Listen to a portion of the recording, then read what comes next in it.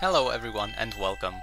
The Shadow Isles are finally out and I wanted to bring you updates for both the patch and the contest.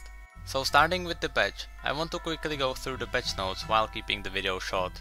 So there are new items that I'll skip because you probably read about them already, but I want to explain what's actually going on with the champion buffs and nerfs.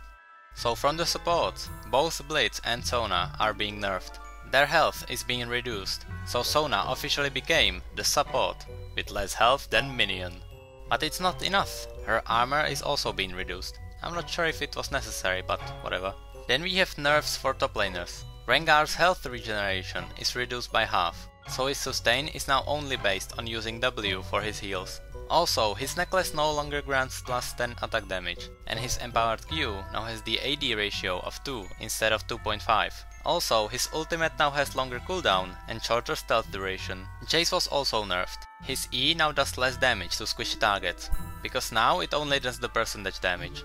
From carries, Ezreal was nerfed. His W doesn't reduce enemies' attack speed anymore, so he became poke carry by maxing Q, and Tristana's abilities range was buffed. Jungle. Scanner has longer cooldown on his shield, and Trundle has lower mana cost on his bite, so he can stay in his jungle much longer. Also, the last important buff is for Syndra. There are a bunch of fixes that make Syndra much more reasonable mid.